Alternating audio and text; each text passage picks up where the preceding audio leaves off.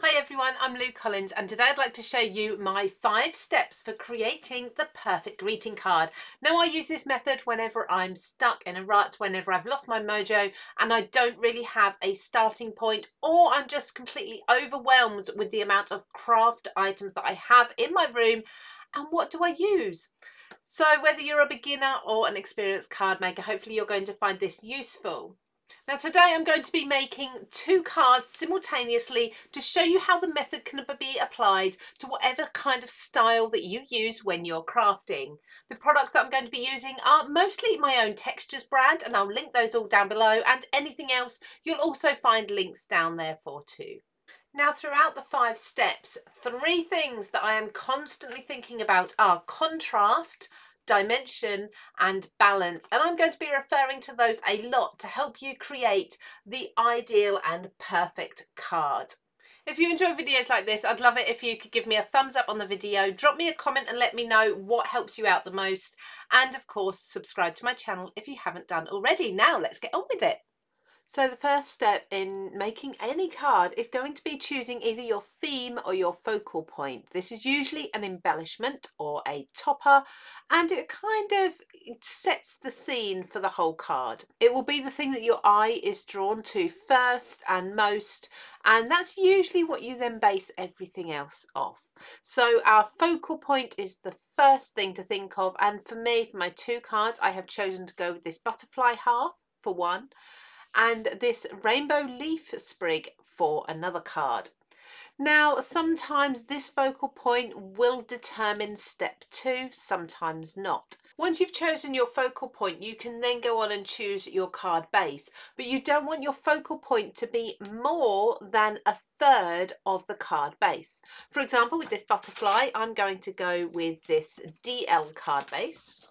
And this is going to sit on the side. I can do it down the bottom, I can do it down the top, but essentially that is not going to take up any more than 1/3 of my card base. Let me show you with this one. So I'm going to use a craft card base, and this is going to be a smaller, an A6 in the UK or an A2 size if you're in the US. Again, overall, this isn't actually using any more than 1/3 of the entire space.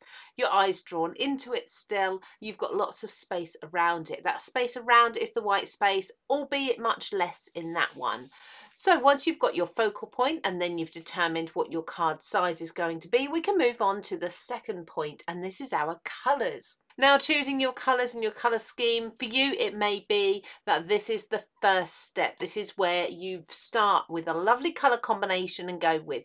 That's kind of what I did with this one. I knew I wanted to use a rainbow of cool colours here, and that's how I inked up my sprig before I die cut it.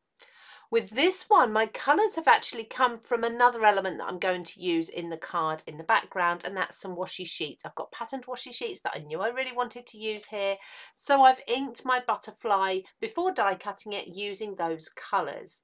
Now once you've got your colour scheme, you can then go ahead and you can choose things like your embellishments, things like your mats and layers, your colours for that. So it's really important to get your colour or your colour scheme, colour combination nailed down near the beginning. And don't forget, of course, that can vary. You can go ahead and change this as you work through your card.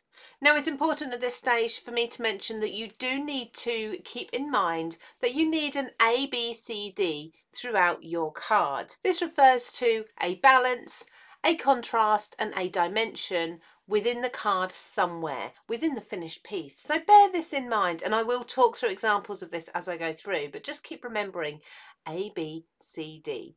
So a contrast here is going to be within our colours. So I've definitely got the contrast with the bright and the neutral background with this card. With this one, it's going to be a little more difficult, so we're going to come to the contrast a little bit later on. The balance is going to be with that white space. So for this one, everything's going to be central, which tends to make everything balanced anyway. With this one here, the balance is going to be a little bit harder, but I'll talk through that as we construct the card. As for a dimension, now that's usually just adding an alternative layer to your card if you're happy not to do simply flat cards, and usually this will simply be for me by adhering something with some foam. It's as simple as that. Now step number 3 is your background. So forgetting for the moment our focal point and going to the background of our cards. Now I tend to use a card base and then a panel that is matching, so I can do this texture, this pattern, this colour, and if it goes wrong, I've not ruined a card base. But I tend to cut these just ever so slightly smaller than the card base, as you can see there and there. And if I'm going to be working with lots of mediums, I try to make sure, particularly with white cardstock, that this is from a cardstock that can hold wet mediums, like for example watercolour card. Now the background should never overpower the foreground. So the foreground, which is going to be your focal point, shouldn't be any less bright or any less bold than your background. So for this reason, I tend to add texture in here to give it a little something without disturbing the focal point. And this, in 9 times out of 10, this is going to be with an embossing folder or some very light, very faint stamping, something like that in the background. For both of these, I'm going to use an embossing folder, but I am going to use different ones. For the craft cardstock, I'm going to use this floral one from my Spring Awakening collection. And for the DL card, I'm going to use this 3D hexagon background, and this is because it's a DL embossing folder, so that's going to give me the space to emboss that in one panel. So there's the embossed craft cardstock. Now I've got the option of using either side. This seems to be a much bolder side, but as I say, I don't really want the background taking anything away from the focal point, so I'm probably going to flip this over and use the paler side with the finer detail that's embossed into it, and that's not going to subtract attention as much from the focal point there. See, that is just a beautiful texture that adds a little something. Now of course this is going to be adhered down flat. Now for the white panel, I do want to add the texture, but I'm also going to add some more colour into the background before I emboss. So for this one, I'm thinking about my background, I'm thinking about my colours and my contrast, and I think I'm going to add some beautiful washi sheets. These are from my Textures Spring Awakening collection. They are gorgeous spring florals in pastel colours. I think I'm just going to add a floral like so on the card there, and I can wrap that round just to give that a really neat edge. And when I'm talking about balance, bear in mind my butterfly here is going to be going over the top here. I'm going to add the tiniest little bit of floral also to this bottom corner. So I've got a number of different options here with all the washi sheets designs, but I think I'm going to go with this simple small rose spray here with just little rosebuds. This is working with that balance, so I'm just bringing a tiny little bit of the design down to the rest of the card. This is going to help your eye travel around the card as well. This isn't necessary if you've got a centre focal point, but because my focal point here isn't going to be central, this is what I'm doing here. Now it may be that you're thinking, well actually now you're losing the butterfly, it's kind of falling into the flowers, and how are you going to keep that separate? Well, what I'm going to do, I'm just going to add one more flower because I can see a little space there where the stems are, where I think I'd like a bit of pink. But essentially what I'm going to do is add some contrast. Now remembering the ABCD, so a contrast on the page. This is where another piece of die cut comes in. And this was already planned when I decided on my colour scheme, and it's a dark grey butterfly cut the same way. So a nice dark neutral colour to sit underneath, and look how that now pops. It makes a huge difference. I've still got my beautiful pastel colours, I haven't taken away from that, but I've now got my contrast on my page or on my card. So now I've got my background colour added to this panel. I'm going to run it through with the embossing folder to add the additional texture. If you've already got pattern on your card, you don't have to add texture with an embossing folder or something similar. This is just something I like to do, and it kind of embeds that pattern in as well. Now let's take a look at the beautiful background. Absolutely stunning. Now the fourth step is frame or balance, and I like to do this here, but I also like to check back at this stage at the end as well. So very often I will add a frame or I'll try to balance my cards. Now these are two completely different things.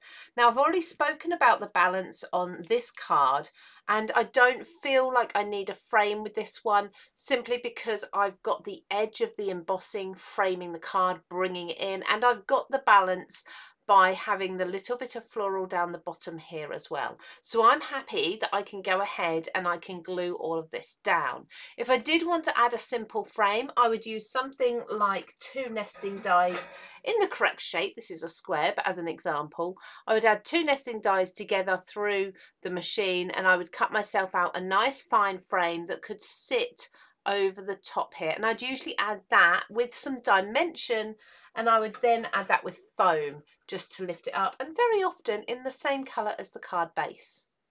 So to ensure I've got that contrast, I'm gluing my butterfly together with the slightest offset, only 1 millimetre or 2 to give that grey drop shadow. This also gives the look then of dimension, so I don't need to think about actually having foam on my card. This is great if you prefer to have a completely flat card, for example, if you want to post it. Now to add more dimension without actually adding foam, I'm just going to be gluing my butterfly down there by the body, but not the wings, so we get a little bit of lift there. So let's recap this one so far. I've got my focal point, I've chosen my colours, and I've got contrast in there with those colours. I've got background texture. I don't need to add a frame, but I have balanced the card, and I can move on to the last step with this one in a moment. Now for this card, I've got my focal point. I've stuck my background down, which is textured. Obviously my colours were chosen by the fact I knew I wanted to use rainbow colours, so everything else is going to be neutral to create the contrast. I do need to think about dimension with this one though. That's one thing that I haven't really got as much of. So what I'm going to do is use the same die, and I'm going to cut into a sheet of adhesive foam. So this is in black as well. That's going to help with that contrast because it's going to naturally provide a drop shadow. So my focal point is going to go onto my textured background, and it's going to go right in the middle. So I'm being careful because of course I've got everything sticky here. Just place this down gently, and the great thing is with this adhesive that you can usually move it around a little as long as you've not pressed it down really hard for a few moments. There we go. So I'm happy with that positioning. I love the pop of colour against the brown craft there, the neutral colour. I love the dimension in the background. It's just subtle. There's just a little bit. I've got some wet glue there in places, but that will dry. We won't see that.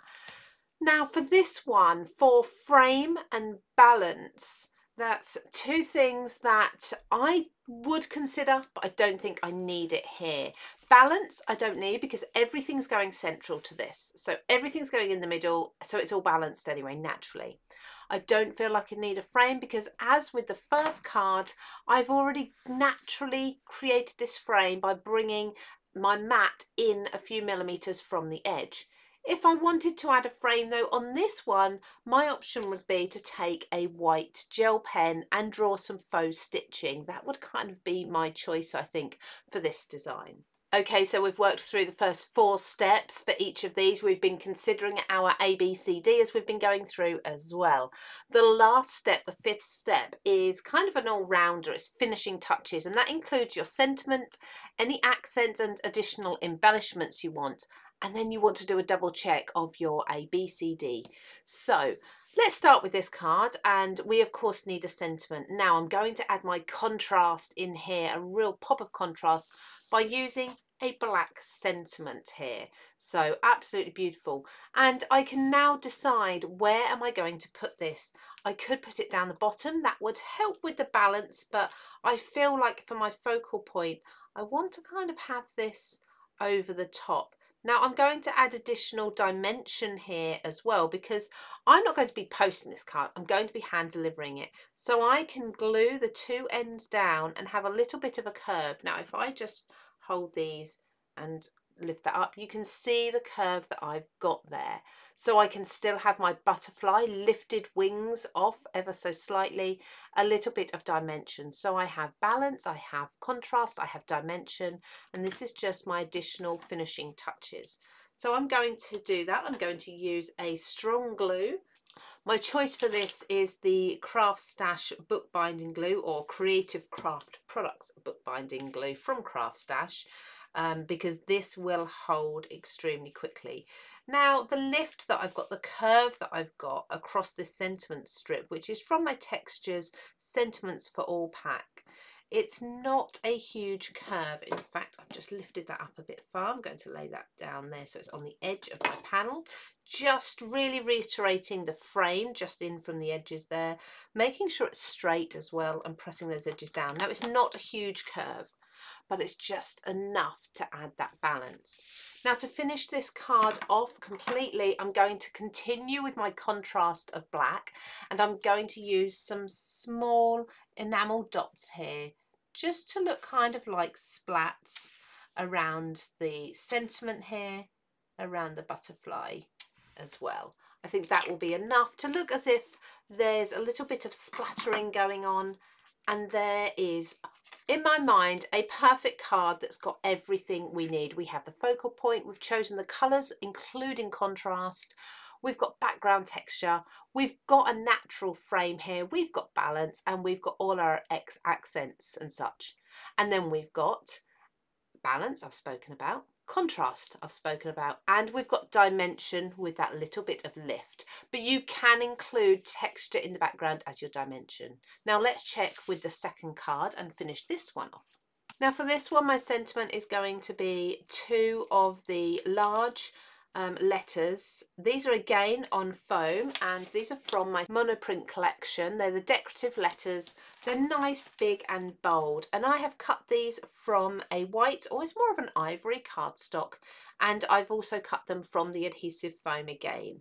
Now I'm placing these down extremely lightly because I need to get them central before I press them down for good. And as I said, with this foam you do get the option of lifting them a little, just checking I'm happy that that's central and straight, and then I can pop those down there. Perfect. So I've got lots of dimension there now. Now to add a little bit of accent to this, I'm not going to go with the black enamel dots. For this one, I'm actually going to go with the white, and I'm choosing Distress Spray Stain in Picket Fence, and I'm just going to splatter some white. This then ties in the white sentiment into the background. It kind of anchors everything down. So giving this a really good shake. And I'm just going to flick the white. Now I will have areas that will have bigger splats and smaller splats, and I like that that is completely unpredictable. I can just clean up my desk there and allow that all to dry. So as an overview on this card, we've got our 5 points. We have our focal point, leaving 2/3 of the card free for other embellishment. Chosen my colours, which if you go and take a look at my colour combinations playlist, you'll get lots of ideas for colour combinations there, and I will make sure I link that at the end for you. I've got background texture here, I've got that natural frame, and I've got balance by clustering everything in the centre. And then lastly, I've got my sentiment and my accents, embellishments. Now let's just check. We have got balance, as I've spoken about. We have got contrast with the black. We've got the bright colour against the craft. And we've also got the foam, which is giving us dimension. So there's 2 very different cards. But as you saw, I've actually created them using the same method, the same 5 points, and checking the same 3 elements as we've worked through. If you enjoy instructional videos like this, please make sure you subscribe to my channel. I've got lots more lined up and in store for you coming very soon. So take care everybody, and I hope to see you again very soon.